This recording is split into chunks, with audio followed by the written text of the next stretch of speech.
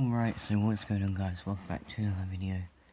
And so today I am going to be showing you and reviewing the Watchpoint Gibraltar Lego set, the Tracer versus Widowmaker Lego set, which is of course based off of the Watchpoint Gibraltar map, with the main build being the payload, which you do escort on that map.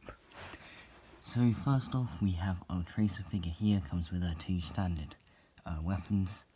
The lightning bolt effect to show that she is doing the kind of teleporty thing.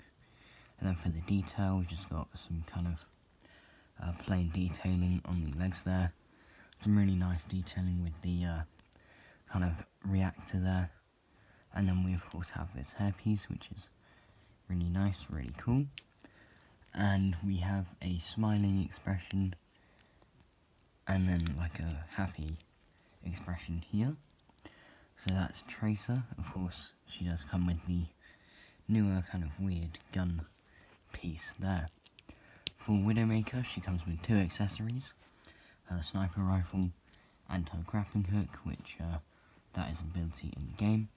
And for her sniper rifle, it doesn't really show you what to do, but I guess you can maybe turn it into the machine gun. I'm not really sure if that's good enough, but yes, if you have played Widowmaker or just Overwatch in general, you will know that she has the sniper and the machine gun kind of thing going on there. But anyway, same with Tracer. All the pieces are exclusive to her. We get this really nice moulded piece of her hair and that kind of like helmet thing that she wears. We have a kind of disgruntled expression, not very happy expression, and then another expression just to show that she is of course maybe aiming at someone, you know, kind of locking onto a target.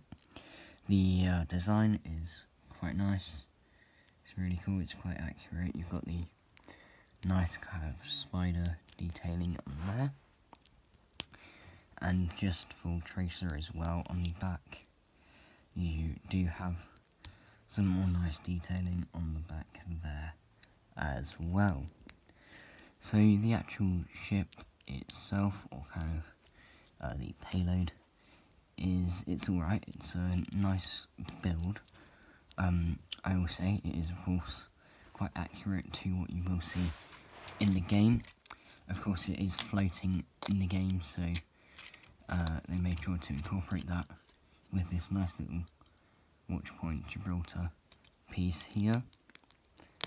And for the ship, it's quite nice. You've got the Overwatch logo and some more kind of stickers running along it. There you've got the kind of boosters, and it works pretty cool. You can of course remove these pieces here, and you can like place a minifigure in here. It's pretty cool, so you can have kind of like a mini control panel there. Oh, hold on. Oh well, okay. But the coolest piece, I will say, in this is that you've got this kind of compartment at the back, which does reveal a little patch of health. Now, if you played Overwatch, you'll know that these are kind of scattered around the map, and you can just pick them up to gain some health, which is pretty cool that they put this in.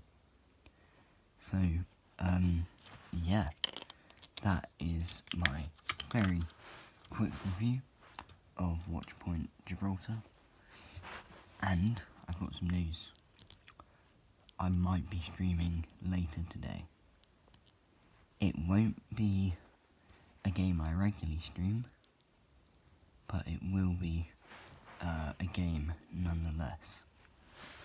So, I'm not sure I might be able to, because, yeah, of course there is always a possibility that I won't be able to, but I will try to.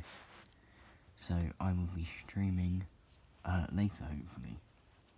So yeah, if I will be able to stream later, I'm going to just bring out a short little teaser, if I will be able to. So yeah, I guess that's all for this video. Hopefully I'll see you guys later, or in the next video. So yeah, that's all from me, and I'll see you guys next time.